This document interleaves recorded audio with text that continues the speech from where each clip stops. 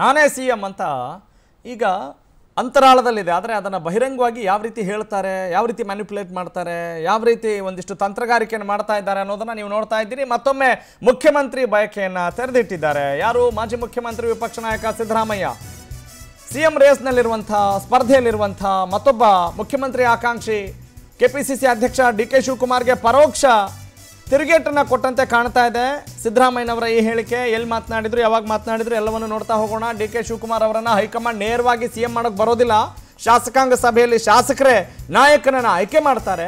ಎಲ್ಲವೂ ಪ್ರಜಾಸತ್ತಾತ್ಮಕ ವಿಧಾನದಲ್ಲಿ ನಡೆಯುತ್ತೆ.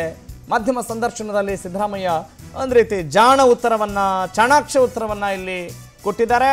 ಹೈಕಮಾಂಡ್ಗೂ ಕೂಡ ಈ ಮೂಲಕ, ಈ ಸಂದರ್ಶನದ ಮೂಲಕ, ಸಂದೇಶದ ಮೂಲಕ ಏನು ಹೇಳೋಕೆ ಹೊರಟಿದ್ದಾರೆ ಸಿದ್ದರಾಮಯ್ಯನವರು? ಹೈಕಮಾಂಡ್ಗೂ ಸಂದೇಶ ರವಾನಿಸ್ಬಿಟ್ರ? ಪರೋಕ್ಷವಾಗಿ ಪಕ್ಷದಲ್ಲಿ ತಮ್ಮ ಪರವಾಗಿ ಒಲವಿದೆ ಅಂತ ಸಿದ್ದರಾಮಯ್ಯನವರು ಹೇಳ್ದಂಗಿದೆ. ವಾಸ್ತವ ಸ್ಥಿತಿ ತಮಗೆ ಅನುಕೂಲಕರವಾಗಿದೆ ಅಂತ ಸಂದೇಶ ರವಾನೆ ಮಾಡಿದ್ದಾರೆ. ಈ ಮೂಲಕ ಚಾಣಾಕ್ಷ ನಡೆಯನ್ನ ಪ್ರದರ್ಶಿಸಿದ್ದಾರೆ ಮಾಜಿ ಮುಖ್ಯಮಂತ್ರಿ ವಿಪಕ್ಷ ನಾಯಕ ಸಿದ್ದರಾಮಯ್ಯ. ಶಾಸಕರ ಬೆಂಬಲ ತಮಗೆ ಸಿಗುತ್ತೆ ಅನ್ನುವ ವಿಶ್ವಾಸದಲ್ಲಿ ಇವರು ಮಾತನಾಡಿದ್ದಾರೆ ಅನ್ನೋದು ಸದ್ಯದ ಮಾಹಿತಿ. ಹಾಗಾದ್ರೆ ಸಿದ್ದರಾಮಯ್ಯನವರು ಮಾಧ್ಯಮ ಸಂದರ್ಶನದಲ್ಲಿ ಏನು ಮಾತನಾಡಿದ್ದಾರೆ ಬನ್ನಿ ಕೇಳಿಸ್ಕೊಳ್ಳೋಣ. I am also an aspirant for the chief minister post. Mr. D.K. Shivkumar is also an aspirant for the chief minister post. In democracy, these things are happening, Nothing wrong in that. Absolutely nothing wrong. Nothing wrong. Yes. If D.K. Shivkumar wants to become the chief minister, nothing wrong. Absolutely. If I want to become the chief minister, some ex wants to become the chief minister, nothing wrong. Ultimately, the newly elected MLAs, they have to elect leader of the legislature party, and ultimately High Command has to take a decision.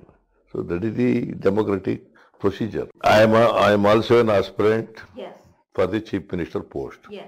Mr. D.K. Shivkumar is also an aspirant for the chief minister's post. In democracy, these things are happening, Nothing wrong in that. Absolutely nothing wrong. Nothing wrong. Yes. If D.K. Shivkumar wants to become the chief minister, nothing wrong. Absolutely. If I want to become the chief minister, some ex wants to become the chief minister, nothing wrong. Ultimately, the newly elected MLAs, they have to elect leader of the legislature party, and ultimately High Command has to take a decision. So that is the democratic